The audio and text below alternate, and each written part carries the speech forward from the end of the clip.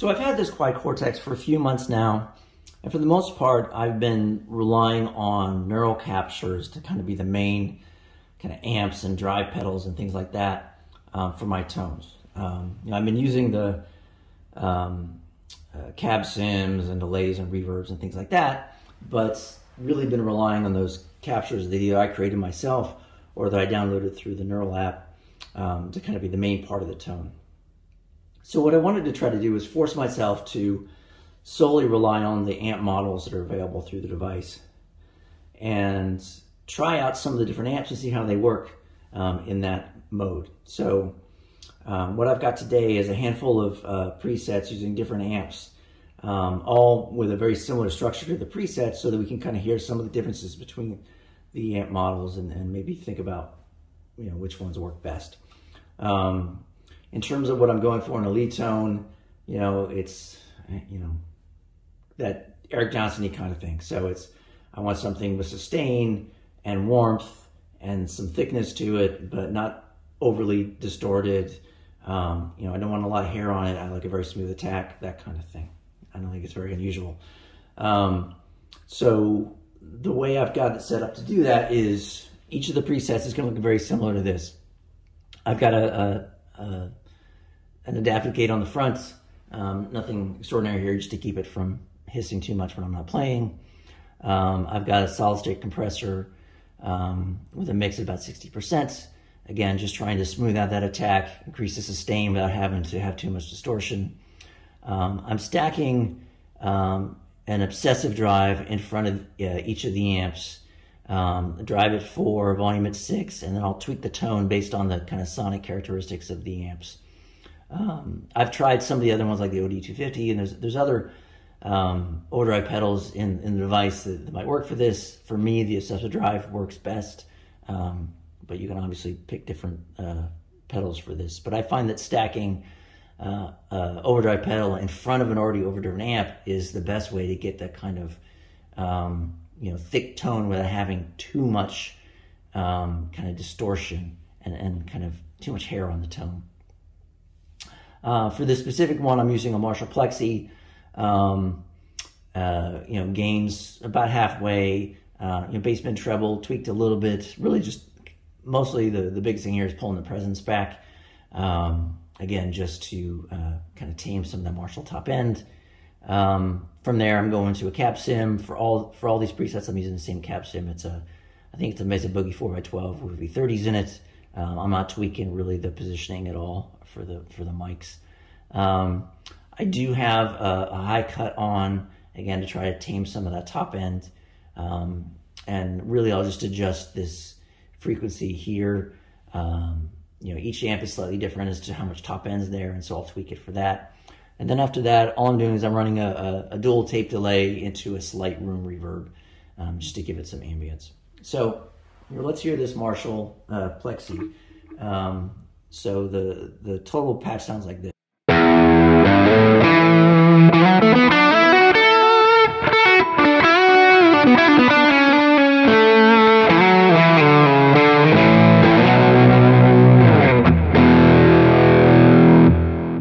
Just so you can hear the difference, if I take off the overdrive pedal, the Marshall by itself is like this.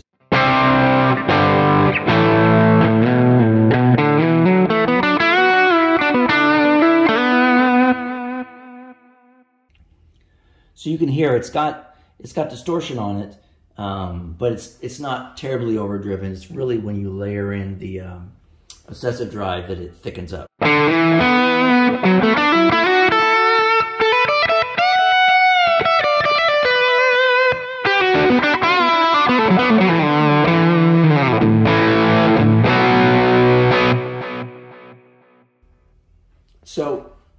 So I think that's a good start. Obviously, Marshall Plexi, I think it fits really well for this kind of tone. But let's try some other amps. So the next one I tried this is a Mesa Lonestar. And so I'm using the 100 watt. The Mesa Boogies, the bass can get pretty booming. So I've got the bass dialed back to 2. Drive is at about 4. And it sounds like this.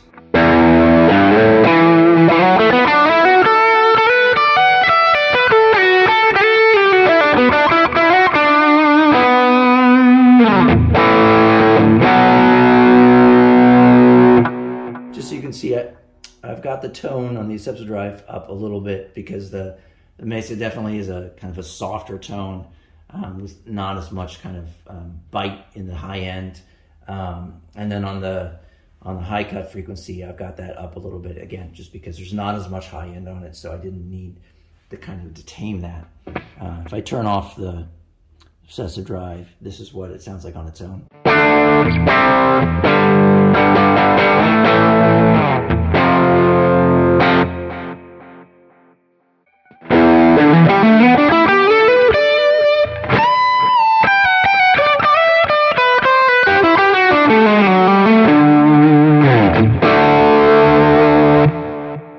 So it's interesting. I mean, not much of a difference other than the amp, but you can already hear it's the tonal characteristics are very different.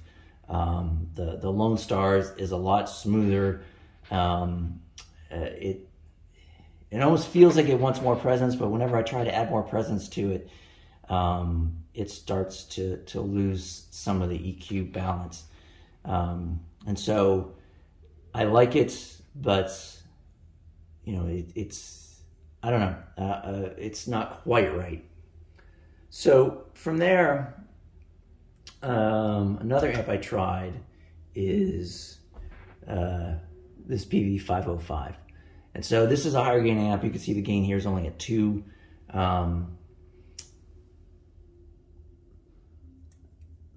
Like the Marshall, it's kind of trebly, so I've got the tone dialed back. I don't have the frequency in the high cut as low. Let's hear what that sounds like.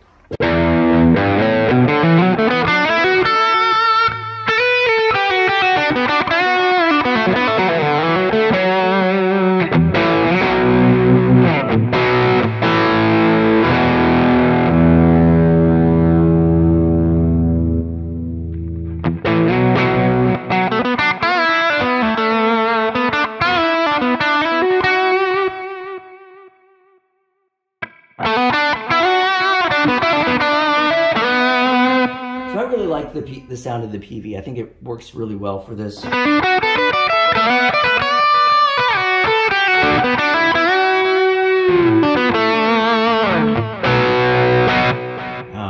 I think it mixes some of the best of the Marshall with what the Lone Star was doing. I think it's a little smoother than the Marshall, but still kind of lively and has a good presence to it.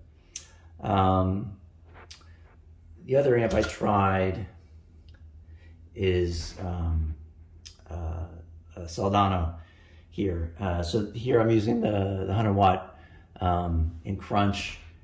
Gain is turned up quite a bit. If you hear what that sounds like without.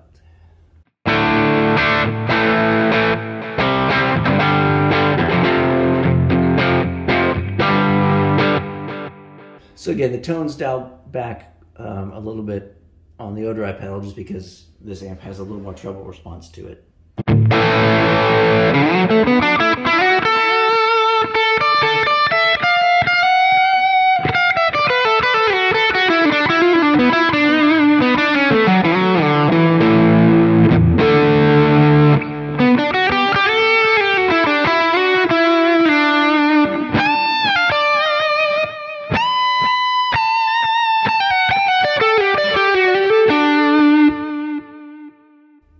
So again, I think this one works really well, like the Peavey.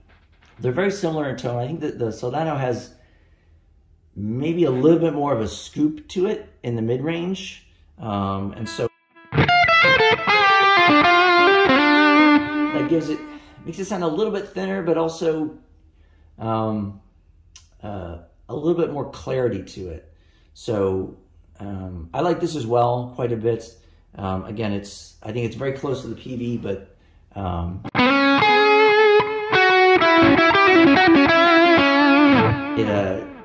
it has its own kind of voice to it.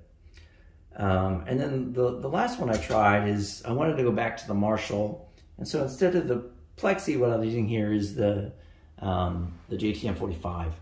And if you know this Marshall is much less kind of, doesn't have that what became the typical kind of Marshall top end. It's much smoother amp. So you can see on this one, the presence more up, as is the tone on this is way up.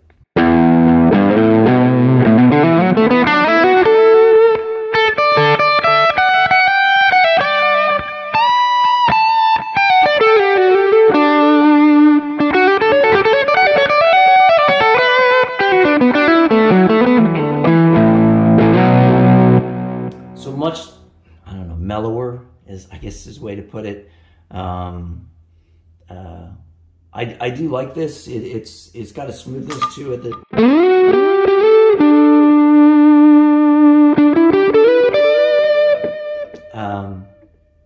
it's pretty close to the Lone Star, actually, in terms of kind of the treble. Maybe it feels a little muffled like the Lone Star does.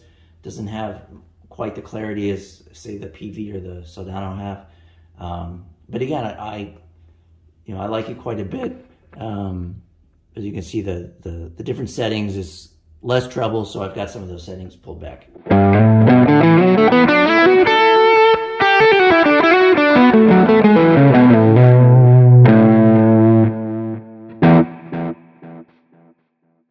And then the last thing I tried is what I ran two together. So this is a patch I created where I'm running the Peavey in mix with the Lone Star.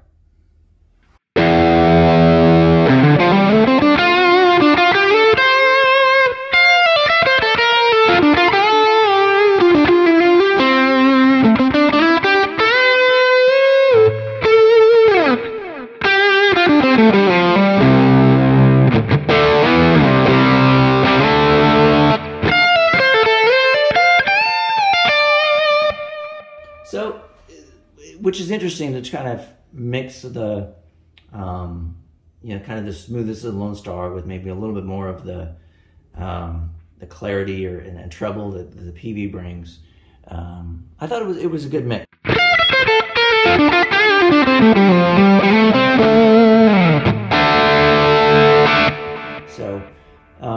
So I'd be interested on what your thoughts are as well. Which preset did you like best, and which ones didn't you like, and why? I'm going to continue to kind of play around with the different amps and try to find one that I think works best for me, but definitely would be interested in your opinion. Thanks for watching.